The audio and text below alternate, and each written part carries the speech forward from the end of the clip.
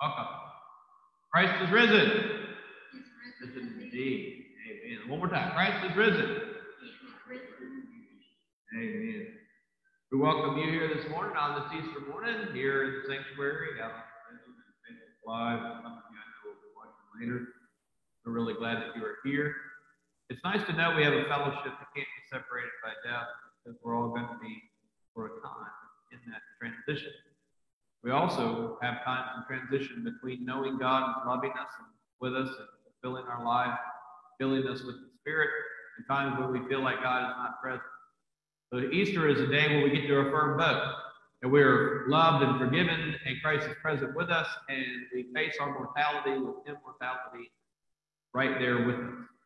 So I welcome you in the name of Christ, and I hope that you'll prepare here and there at home to have bread and cup, so that we can share in communion this day, so that we can be the body of Christ, the body of the risen Lord, together as we share the bread and the cup. Let's share a welcome this morning. Welcome, all who are here. Welcome. Love you guys. Welcome, my physical, mental, and spiritual self to this moment. Welcome. Welcome, Spirit of the risen Christ among us. Welcome.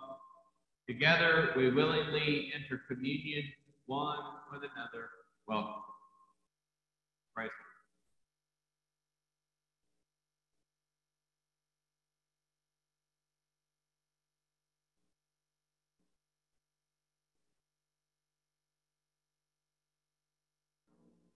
Wind of breaking day.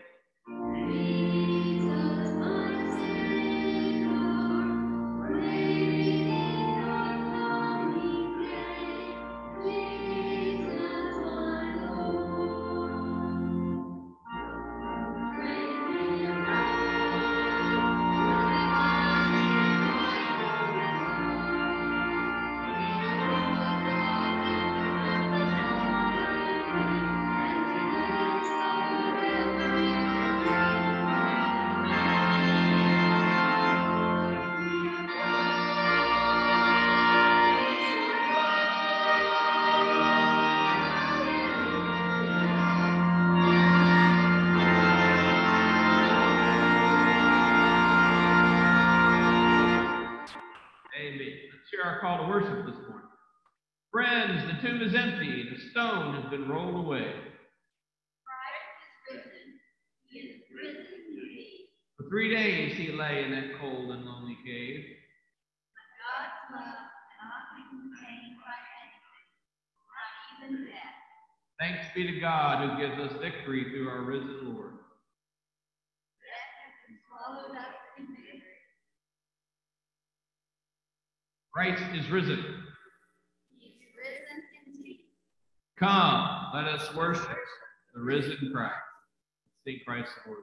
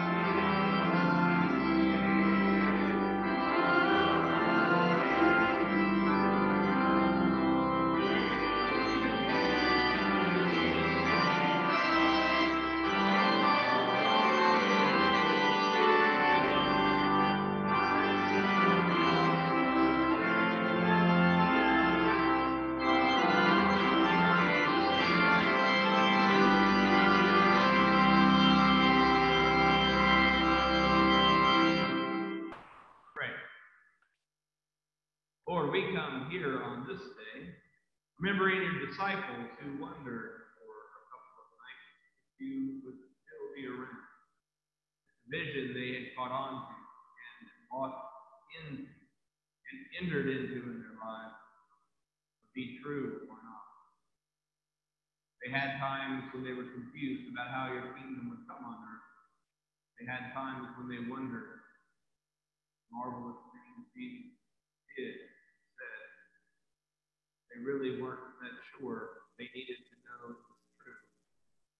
So we get together on this day and celebrate that first time when they began to realize that it was true. The love that was so huge and magnificent and always forgiving that Jesus displayed and told about was true. That love and power that transforms lives, and that the hope that your kingdom would come on earth as it is in heaven was now a hope empowered by a life and power beyond what they understood until the resurrection. So on this Easter, we invite you to come and fill us with your Holy Spirit and raise us from the life we have been living to the life you have for us. Help us become the people who embody and bring about the reality of the prayer Jesus taught his disciples to pray. Say, Our Father, who art in heaven, hallowed be thy name, thy kingdom come, thy will be done, on earth as it is in heaven. Give us this day our daily bread, and forgive us our trespasses, as we forgive those who trespass against us. Lead us not into temptation, but deliver us by kingdom and power and glory forever.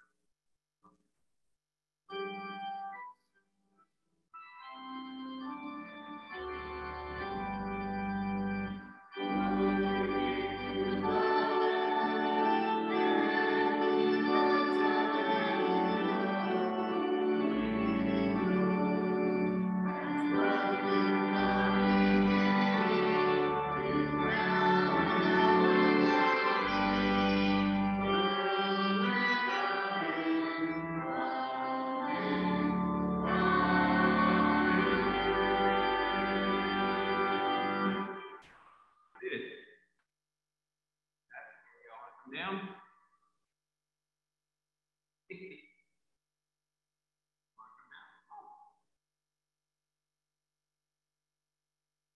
Miss Brianna is going to take you back to your class.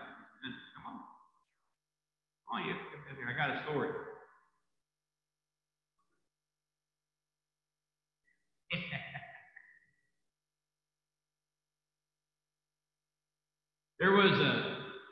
There was a family reunion. Have any of y'all ever been to a family reunion? Big party where all the people there are some way or another related. Pretty cool. We used to go to family reunions in Donaldson, Arkansas, and Arkadelphia, Arkansas, and Old Missouri, different places, and it was fun to have a family reunion. Well, one time we came to a family reunion, and there was a new girl there because my cousins had adopted her. She didn't have a mom and a dad because they had both died. And she was living in an orphanage, and they adopted her and brought her to the family reunion. And it was very strange to watch her react because we all walked into the room full of food, and it was just a normal, everyday family reunion for us because we always had food, especially the pecan pie. We will talk about that too much because I'm still hungry. But we had been there, and it was amazing. But you know what she did? Her name was Anna. Anna was like, oh, wow. She couldn't believe how much food was there. And then we were getting hugged. In fact, Aunt Ruby didn't have any teeth, and she didn't buy any to put in. So she didn't have any teeth. And when she kissed you, it would kind of get, in a way. Yeah, I know exactly. That's what I'm saying.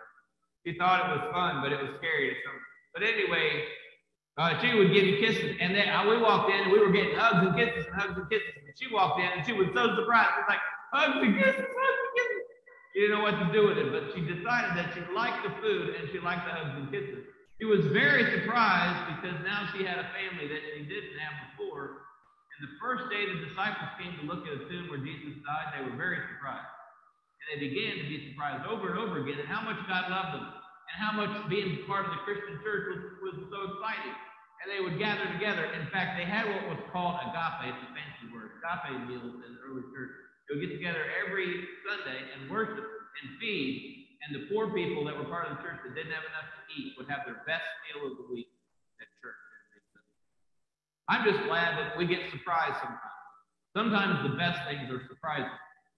And I hope we all wake up surprised every day about how much God loves us and how much we can love him. Let's ask God to help us. God, thank you so much for loving us. Sometimes we think we might not be loved or that you might be angry at us. Thank you that you always surprise us with love, grace, and forgiveness. And you get to help us surprise each other with how much we can love them. Help us. In Jesus' name. Amen. Thank you.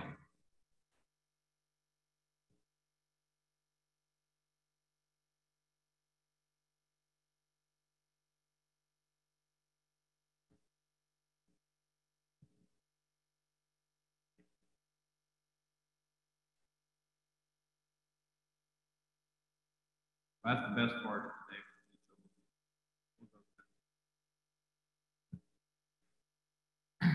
We come now to a time where we want to look at our prayer list.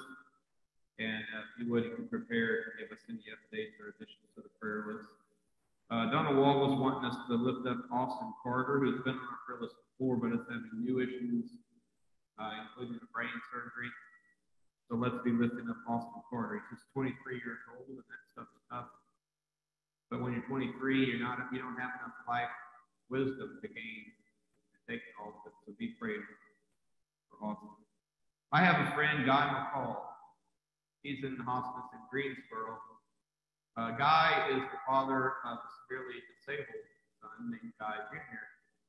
And he's been caring for his son, and his wife has disabilities. So they're not only going through the end of Guy's life as he's in hospice, but they're also having to make sure that he and his wife have ways to care for their disabled son. So if you would remember Guy McCall. Are there other additions or updates? Anybody out on the Zoom? Be praying for our team, the Shaping Our Future Together in Christ team. We'll be beginning to meet again this week after looking at our church history and begin looking at and inviting all of you to contribute to looking at where we are as a church and where we want to go. Look at history, look at where we are and where we want to go. And I'm excited about what the Holy Spirit has for us. We pray for our group. Let's go to the Lord in prayer. We continue to remember the conflicts going on in our world and the things that are not only the people on our list, but the things on our hearts. Let you pray as the Spirit leads you for a minute, and then I'll close.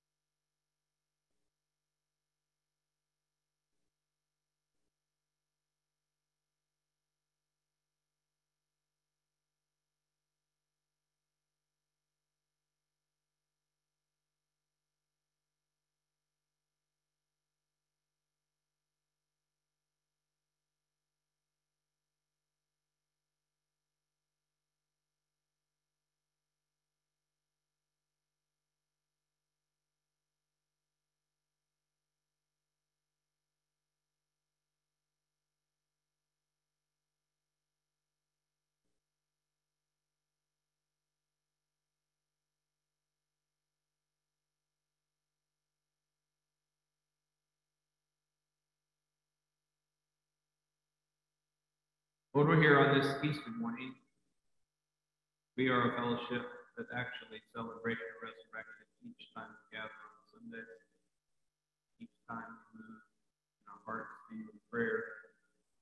This is the annual celebration of that first day that dawned upon people that the way things were and the way they were going was not going to be the last word said.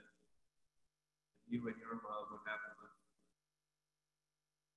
We thank you that we can come to our prayers, the burdens that are on the heart, our struggles, realizing not alone, our struggles to forgive ourselves and others.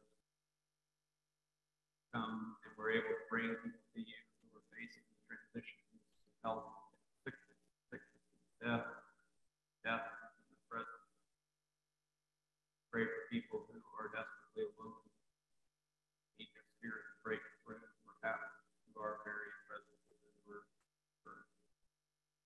Let them know they're not alone. We pray that you would work in ways that your Holy Spirit could work beyond what we can do and see and understand. Bringing people a realization of your presence and your love and your strength. We thank you that every time we think we're dead in the grave, you have another word for us this Easter. So in light of what we are here to celebrate, in light of the fact that your love wins, in light of the fact that you committed our life to that life, that is eternal life, with these prayers.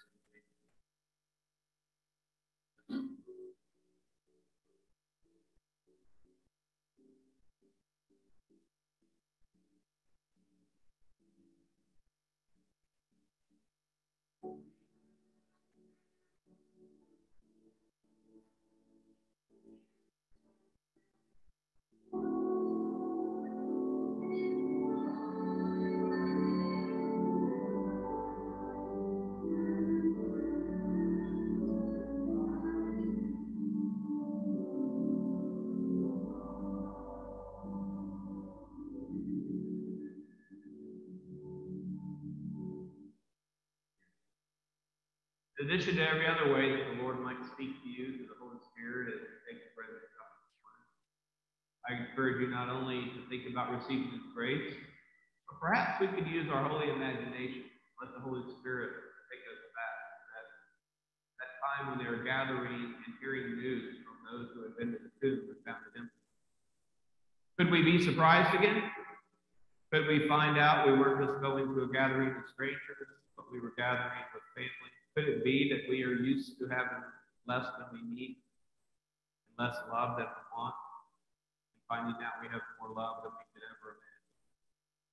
Could we come to the table like those who were receiving and be open as they were what that might mean? Because they became convinced, they changed them. They became convinced and they were healed and strengthened. They became convinced they healed others and strengthened.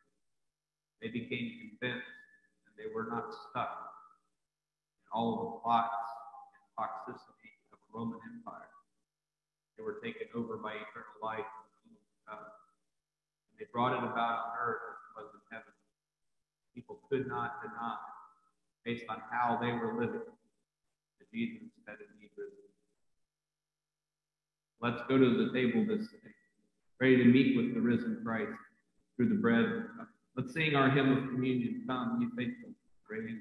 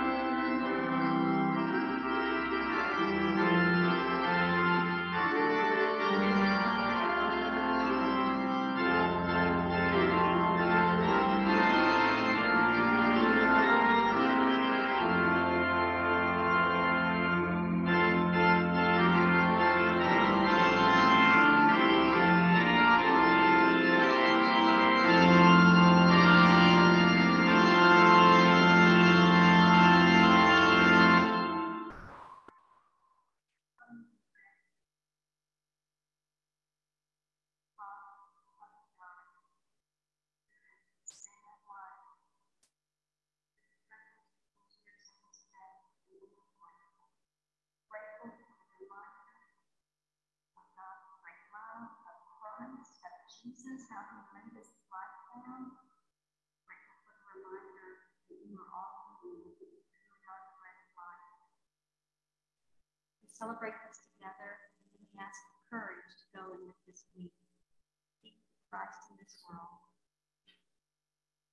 May we love others the way you love us, and may it be evident to those around us that truly Jesus is alive. Night that he was betrayed, he took the bread and broke it. He said, "This is my body broken for you. Often this good news."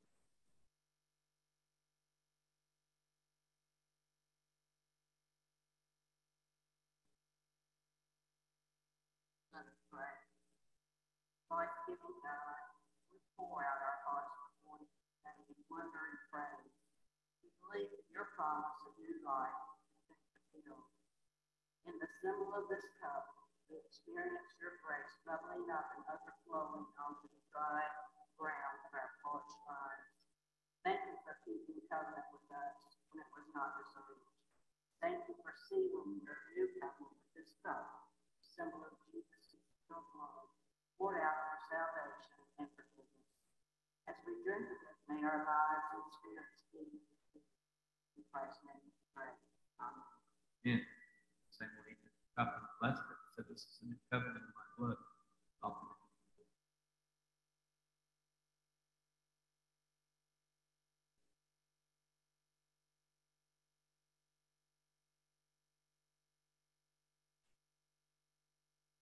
We come now to acknowledge and to be grateful for the offerings that we gather here. Christ has come and shown us that God himself has given it all for us. Jesus also took time to be with his friends, be with his family. He worked a job before he could find itinerant in the street. God understands that we support ourselves and many things in our lives and community. One of the things that we do is we bring part of what we have, not as the full gift we give, because the full gift we give is ourselves. But we give a piece we gather together our resources and support this church and the life of the church around the world. And there's a special offering being taken this time of Christmas, the Easter offering, and part of that goes to relieve needs around the world. Some of those resources are going to address this crisis in Afghanistan, at the border, immigrant crisis, and also with Ukraine. And so we will express gratitude to God for everything we have, offer God back all that's ours, and then we dedicate a portion to support the life of our church and work with Christ for the glory of Christ. Amen. Let's sing our next song.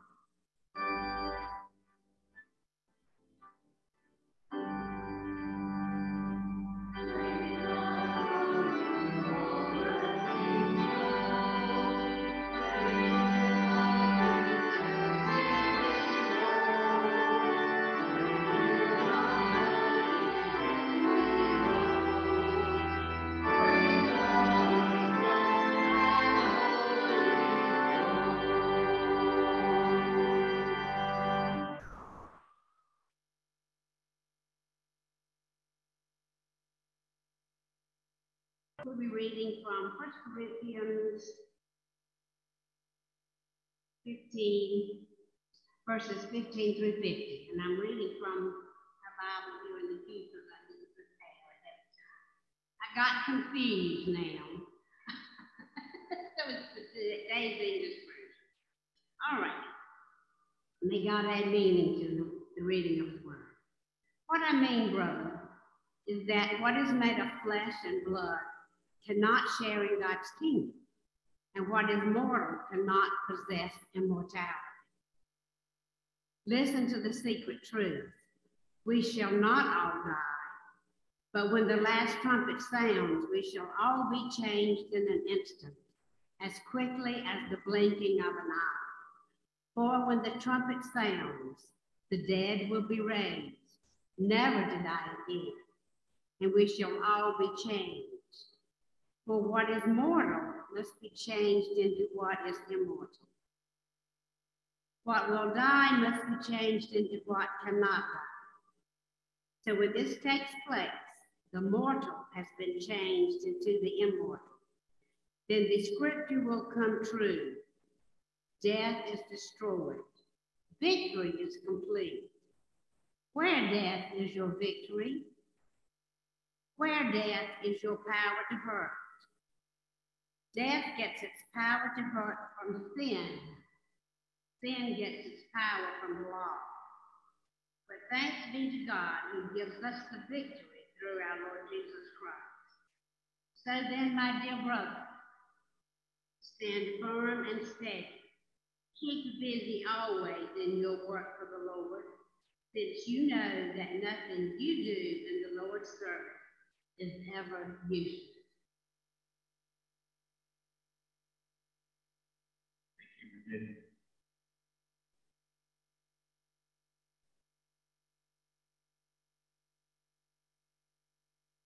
The scripture that you read is at the end of 1 Corinthians. I want to remind you that 1 Corinthians' real crescendo happened in chapter 12 and 14.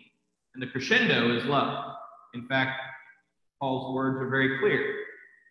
If you do all kinds of miraculous things, if you give everything, including your body, to Christ, and die a martyr's death, and you don't have agape, you don't have that happening inside the context of the love of God, then it's nothing, it's fruit.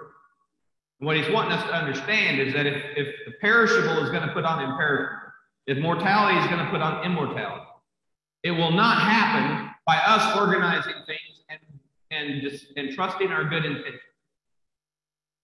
Have y'all ever had good intentions and it not turned out well?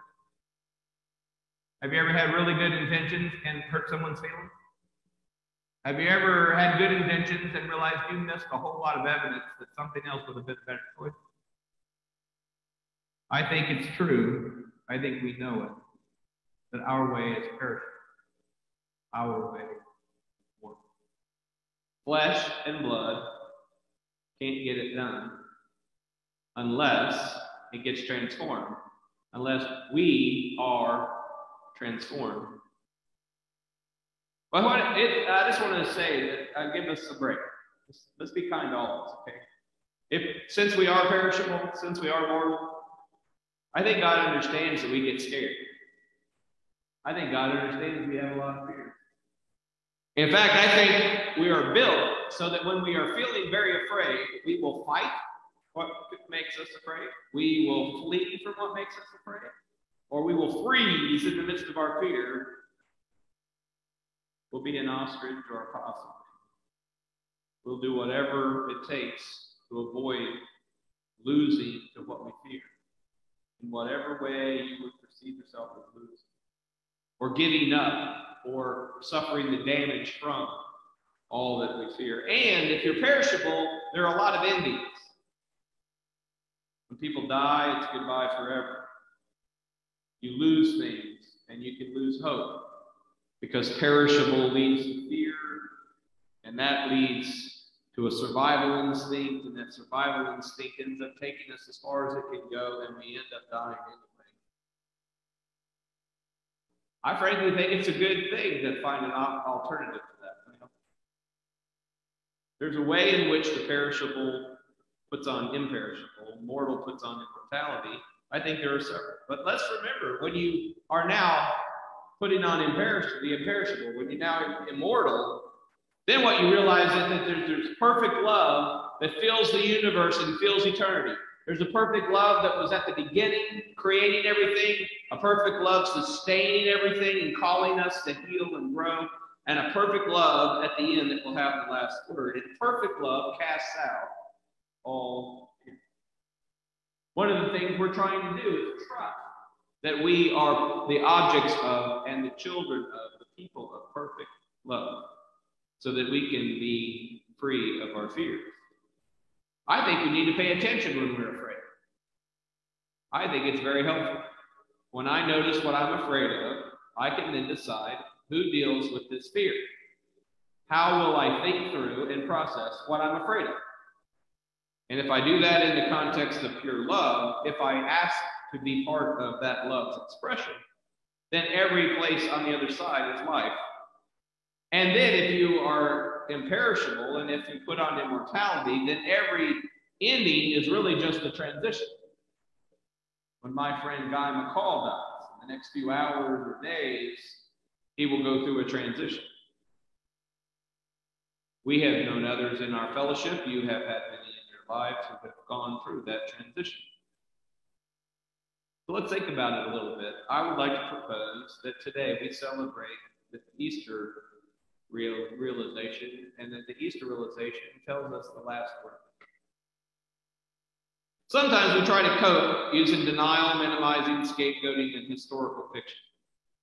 Maybe y'all don't have as many of those tendencies as I do. But one way we cope with our fears is just to deny their reality. No, not true. No, not going to happen. Couldn't happen. No way.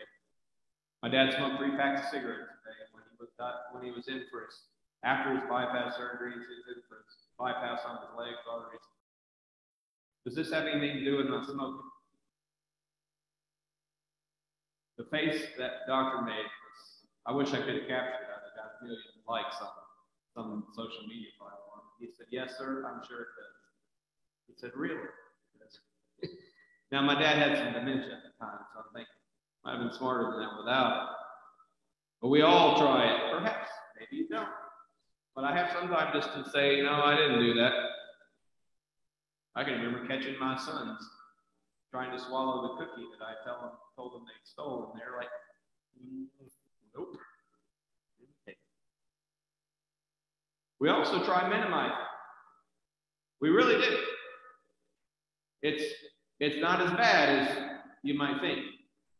It didn't hurt those people as bad as they say it did. It just wasn't that bad. Or, I know I have a role in that. I know I'm part of this family. But really, I'm not that important. I don't have to be so responsible because I'm not that big of an influence. And then we have scapegoating. When we run into fears and guilt, we decide to put it on someone else. It's their fault. Scapegoating is when there's one who bears the blame for others. And we have certainly, at least I do, once in a while, I just know it's their fault. I'd be such a good husband if things would shape up. But, you never had that? There are plenty of pastors that think they'd be a good pastor if they had a good church. There are plenty of churches that think, well, we'd be a good church if we had a good pastor. Well, who is the scapegoat? Well, how's it going to be? We scapegoat. And then there's historical fiction. Frankly, that's my favorite. So I like telling stories. I just found out you can make yourself look different in the way you tell it than it really was. And it was really true. I really did play that football game that we won. The way I told it, I might have been a little more responsible for the victory than I actually was. But you can do historical fiction. And you can do historical fiction by putting yourself in the good light. But I also want us to think and pray about those folks who do historical fiction and put shame on themselves and guilt on themselves. Not guilt. Historical fiction, denial, minimizing, scapegoating. We try those things, and one of the reasons we try them is we're so afraid. We're afraid of what might really happen and what it might cause to come to an end. I can't let her or him know what actually happened because they might not ever love me again. They might leave me. I can't let that really be true, or I'll have to come to the conclusion I'm a bad person. I know what happens to bad people. I can tell a story of what happens to bad people. But I just want to say for the record, we were built to try those things. We live lives that are confused and include bad things happening to us and doing bad things to others. And so I just don't want to blame myself or blame anyone for trying some denial or doing some minimizing or scapegoating or even writing a version of the story that makes you look better because it's just fun to tell that way. Or even buying into the story that you may have been told by your abuser that makes you at fault. Historical fiction. Some people, when they look back on Jesus, they think it's historical fiction. It's a really cool story how this guy who loves everybody dies, like wimps like that die, and then he's just dead. And when you tell us he rose from the dead, that's just historical fiction. Good story. Glad it got told, but not really true. The next thing I have in the outline is that with Jesus Christ, we are invited to let all of life have its full say. The cross can take it all. I'd like us to take a big, deep breath.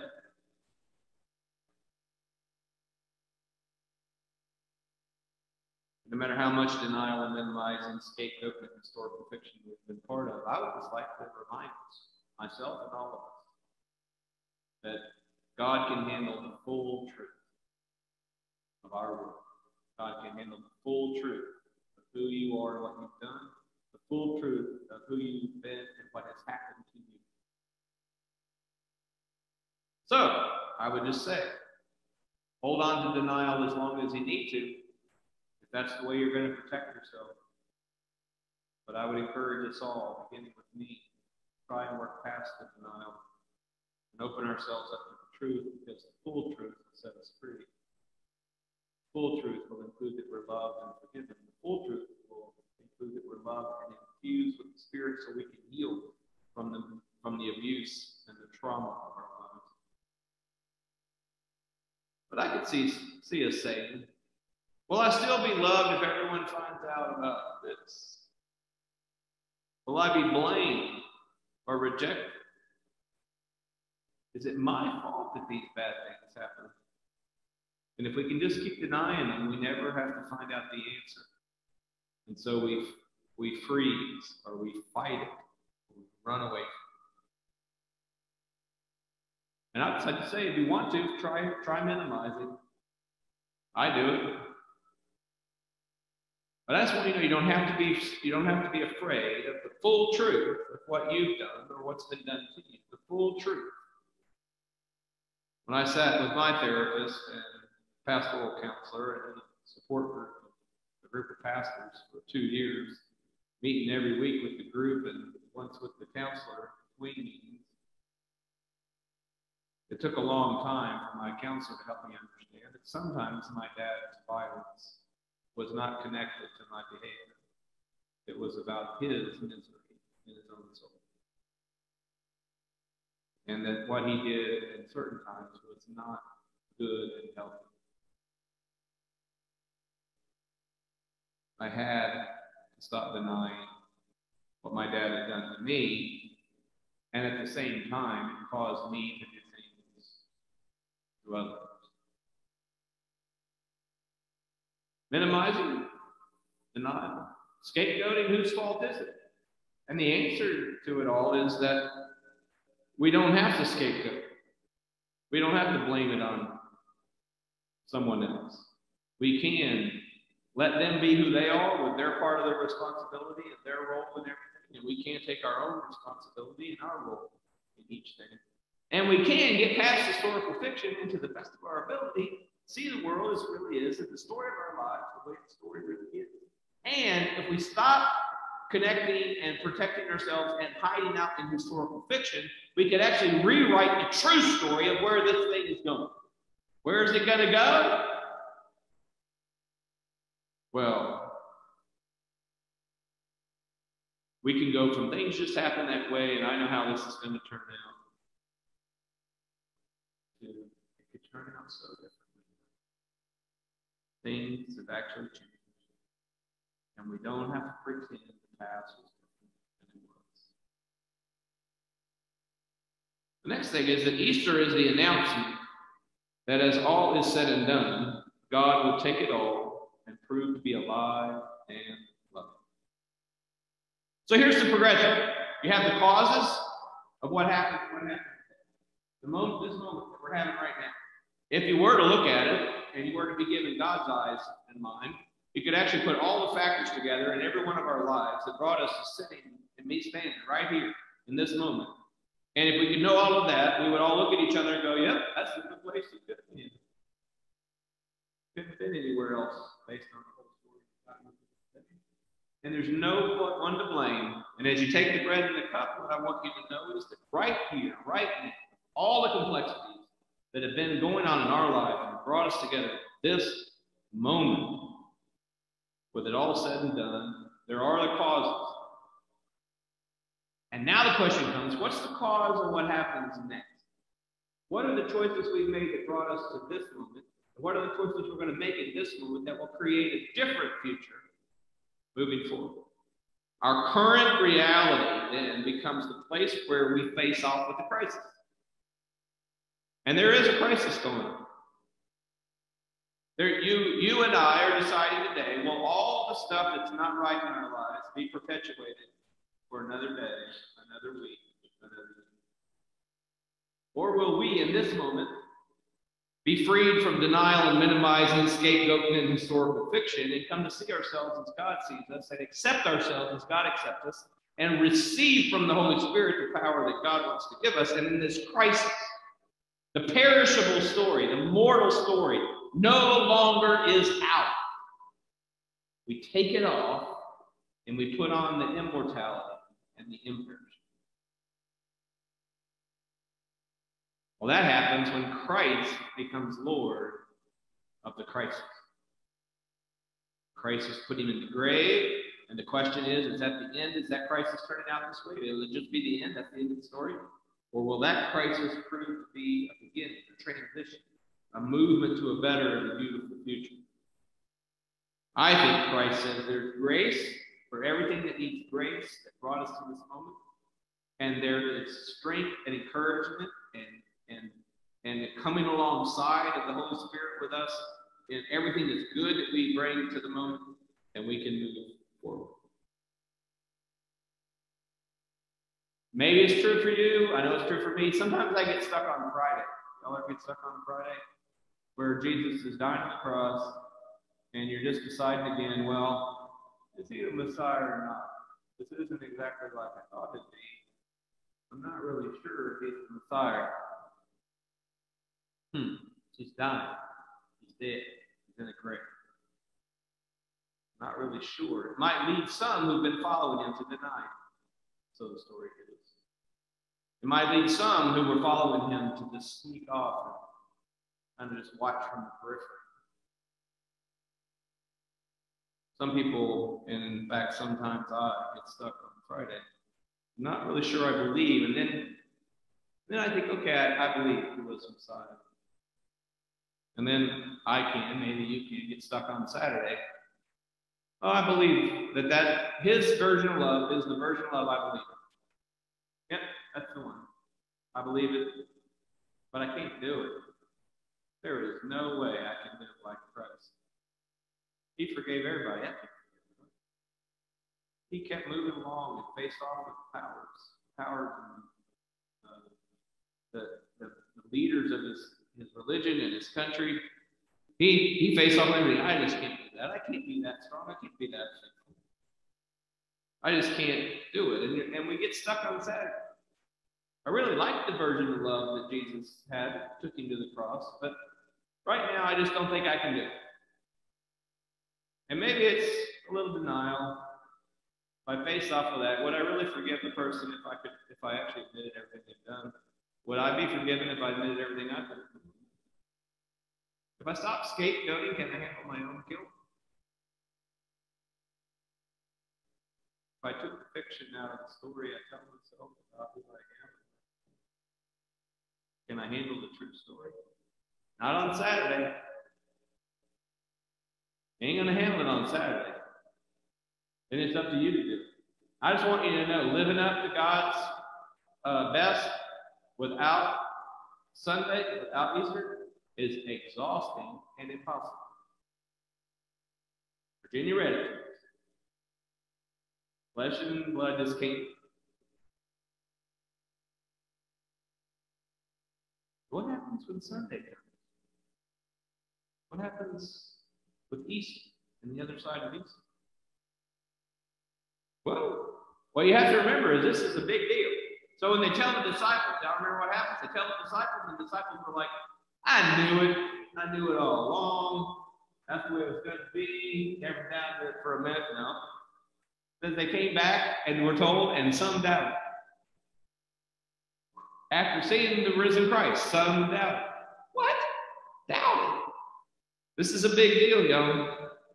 This is not saying you thought you had 4 biscuits in the bag, and they messed up and gave you 6. That's pretty cool. You got 2 extra biscuits. This is a pretty good day. It's not that kind of you got to believe it. Because you looked at it, you got 6 biscuits. I paid for it. This is pretty cool. This is, you thought the world worked this way. And if you buy into this version of historical reality, it can go this way. Totally. I'm here to tell you that a young kid who became a man, who sat in a support group and admitted the damage done by his dad, also was helped to remember all the good his dad gave him. And his dad and his son had a wonderful many years. When I finally had the guts to say, this happened, and this is how I experienced it, and he had the grace to say, I'm sorry, everything changed. If I hadn't done the Jesus approach to my daddy, and if my daddy hadn't received the stories with Jesus helping him, it would not have happened.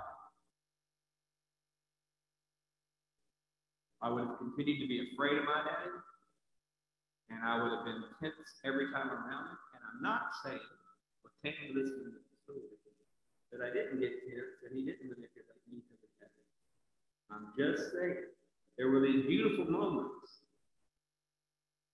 Because Jesus didn't leave him like he was, and me like I was, and with us together the way we were together. And I say thank you to God. So, will we put on imperishable and live in the joy of the victory over sin and grave? Will we put on immortality and live in the joy of the victory over sin and grave? The way it's said in the NIV, the passage read, is always give yourselves fully to the work of the Lord.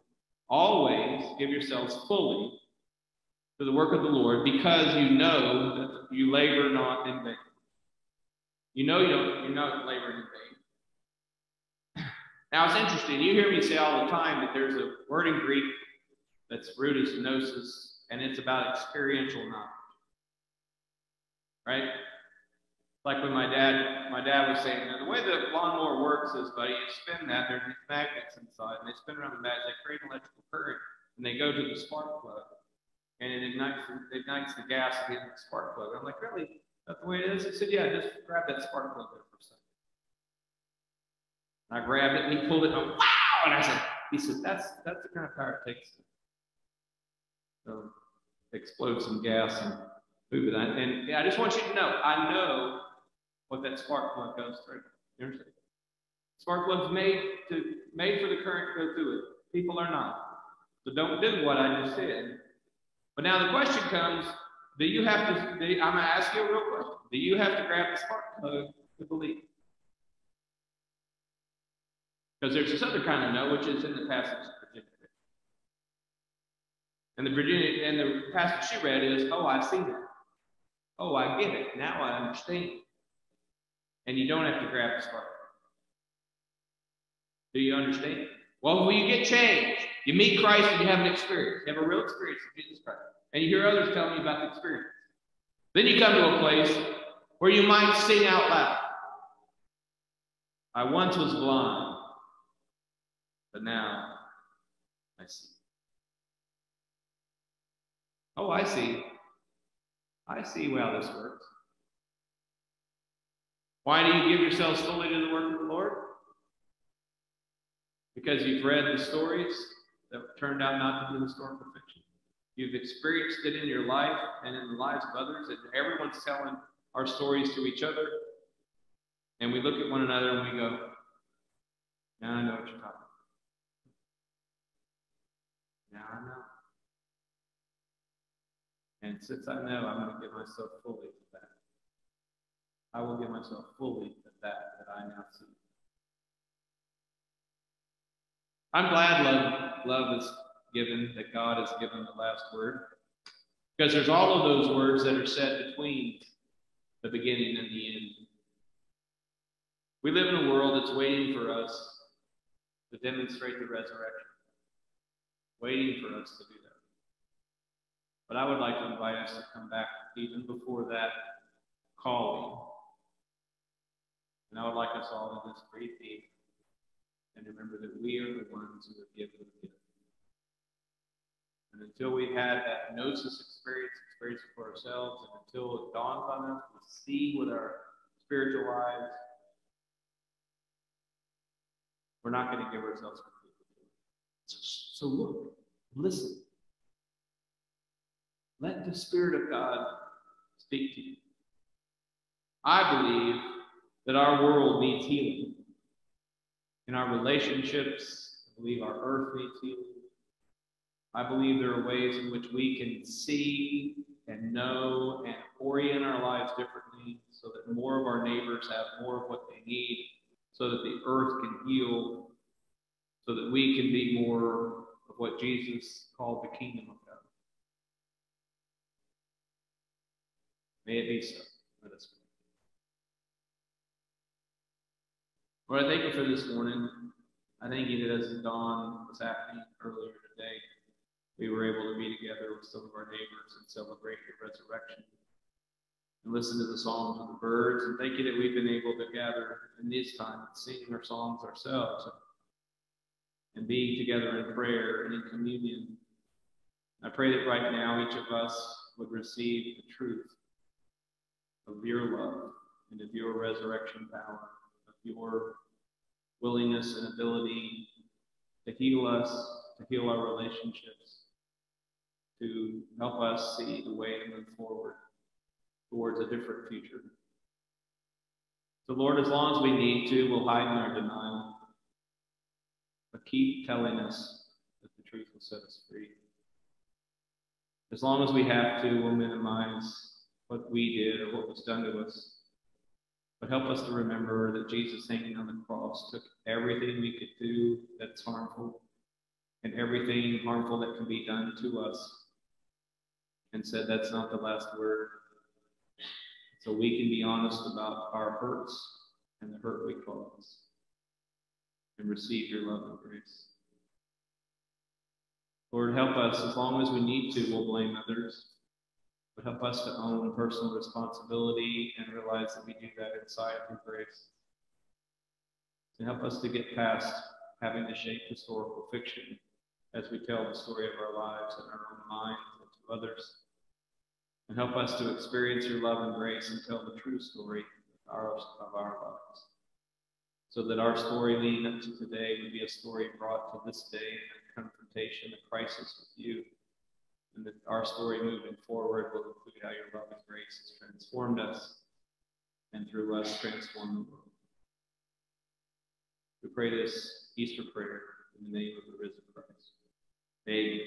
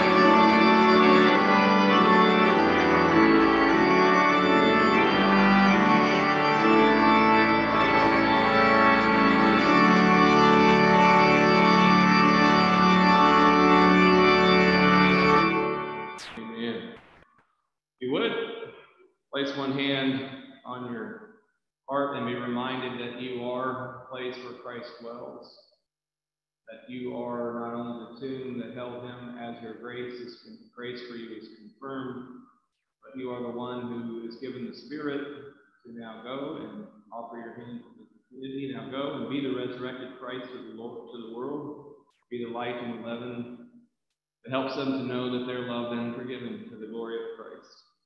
Amen.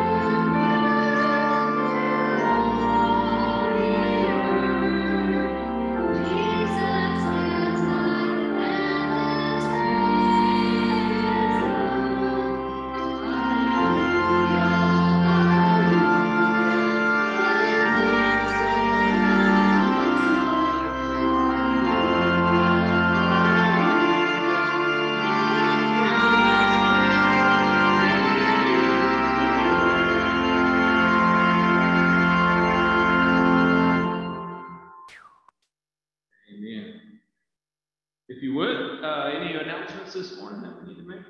Yeah, Danielle?